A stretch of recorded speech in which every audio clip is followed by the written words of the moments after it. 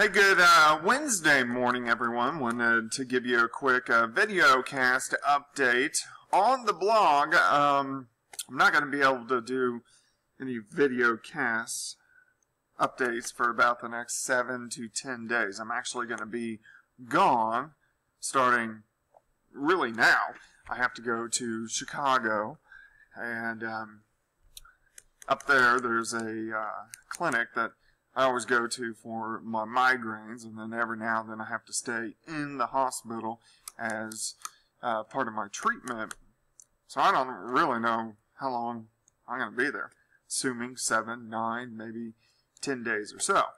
But I'm going to be working a lot, so it actually, because I get bored, there's nothing to do when I do that, except binge on Netflix. So yeah, if you guys have any ideas on binging Netflix videos or shows, probably be asking that. But so I'll be working a lot on here. I just can't do any videos. So I wanted to cover a little storm system moving through for us today. It's actually going to give us a little bit of light snow as we work through the afternoon hours on Wednesday. And we haven't had really any snow so far this season. Hopefully this holds together and we get to see a little bit of light snow as we work through the afternoon into the evening hours. So let me show you what I'm looking at. This is one of our models. It's actually the NAM model. It's not a bad model. One model I kind of like. But it shows this is actually through the overnight hours in the blues where you can see snow. And it looks like it's actually snowing quite a bit through Missouri and also Kansas and southeastern Kansas, southwestern parts of Missouri. But none of this is reaching the ground.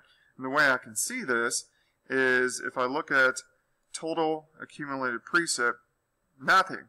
I got a little blob just southwest of Wichita, and that's really just about it. So if I go back to here, I know all this is evaporating before it hits the ground. So let's go all the way to about the noon hour.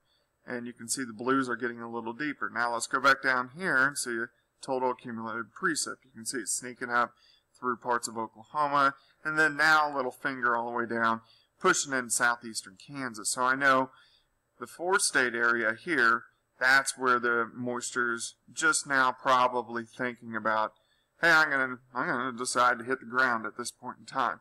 So as we work through the afternoon hours, now we're starting to get a pretty good band of light snow for 5 o'clock.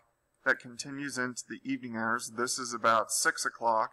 7, 8, 9, 10, most of the snow now south central Missouri, northwestern parts of Arkansas, 11, midnight, 1, 2, and then it's all gone, and then mainly rain. So how much snow is there actually going to be? Not much. So I think really from Topeka, Emporia, southeastern Kansas, northeastern Oklahoma, northwest Arkansas, and southwestern Missouri, about an inch or less. That's the way it's looking right now. Less than an inch. Maybe some areas an inch of snow. But something we're going to watch throughout the daytime hours today. Not a lot of snow. Shouldn't cause a lot of troubles. Just something to keep our eyes on.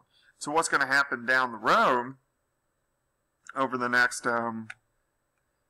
several days? We just haven't had really any big storm systems rolling through. So if we look at this weak little storm, it's this little guy, this little inflamed guy right in here. Now watch as he passes. We don't have anything really coming down the loop until right about here. And this is north of us.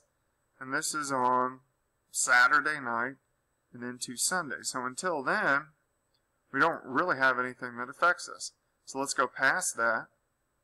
Another little guy. This is Tuesday morning, and again, it's north of us. So when's our next little storm system? Nothing, nothing, nothing, until maybe here.